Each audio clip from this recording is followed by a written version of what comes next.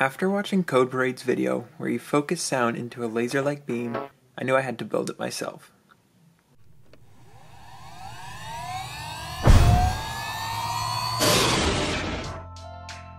If you want to learn more how it works, check out Code Parade's video, but basically, an audio waveform gets modulated to 40 kHz through a 555 timer, which then gets amplified and is sent out to this transducer array.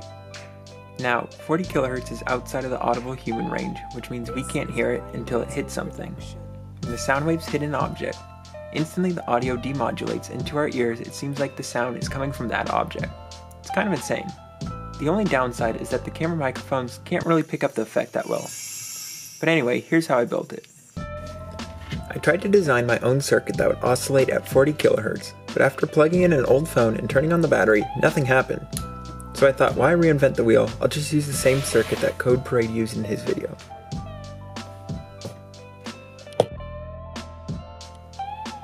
After putting all the components together, I powered it up and it was making a strange hissing sound. I thought it might have fried something, but it turned out the capacitors just needed a little bit of tuning, and later that night I got it working. The next day I tinkered with the circuit some more, and I eventually made it work over Bluetooth, though it's super quiet right now and the microphone can't really pick it up.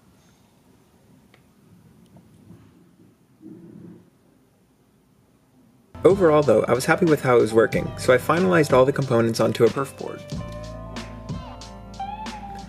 Putting the transducers in was kind of tricky, but I just pushed them through the holes and then used some thin aluminum wire to connect them all in parallel.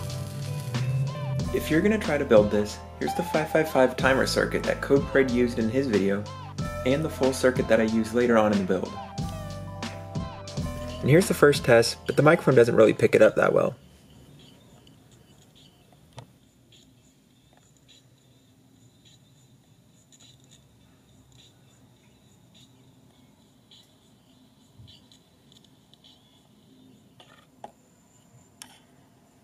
Unfortunately, the audio is super quiet and the Bluetooth module that I used was super cheap, so while trying to push as much current through it as possible, I ended up frying the board. I upgraded to a heavier duty Bluetooth audio module, and that fixed the problem quickly.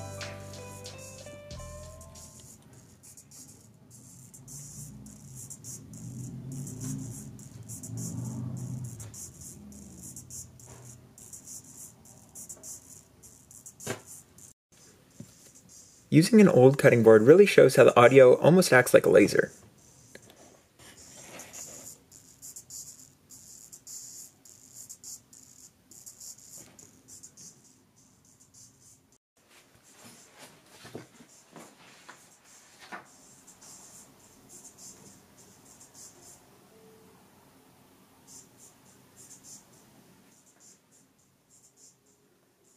Next, I started to design a 3D printed enclosure. I probably could have spent more time on this, and it ended up being a problem later in the build.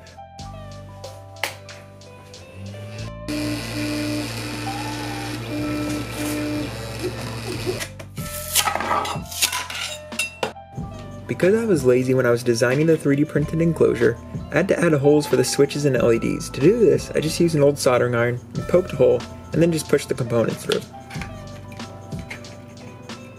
Then I started to put all the components into the 3D printed enclosure and solder everything together. To prevent the components from shorting out, I just wrapped the bottoms in electrical tape, which you can't see here. To mount the transducers, I just used some nylon standoffs and bolts. Once this was done, the top part was done, and I really liked the look of it.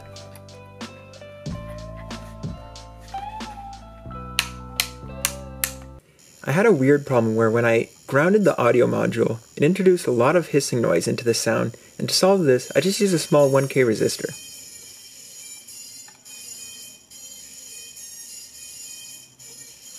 Normally I hate using hot glue because it reminds me of life hack videos, but in this project I just used the hot glue to hold the switches and plugs in. I screwed the top cover on with some old servo screws, and then I used some metal straps to bolt the handle to the top of the gun. And here it is all completed.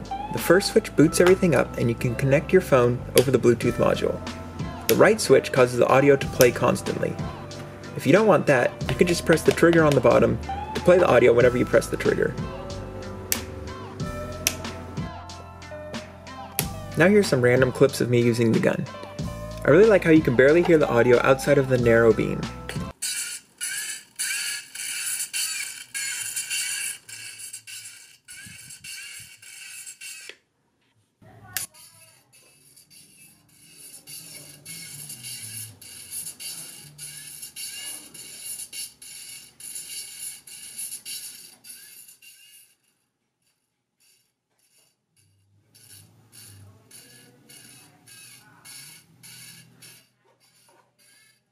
Hearing the audio demodulate across the walls sounds pretty cool, and it's really weird because you're holding the source in your hands.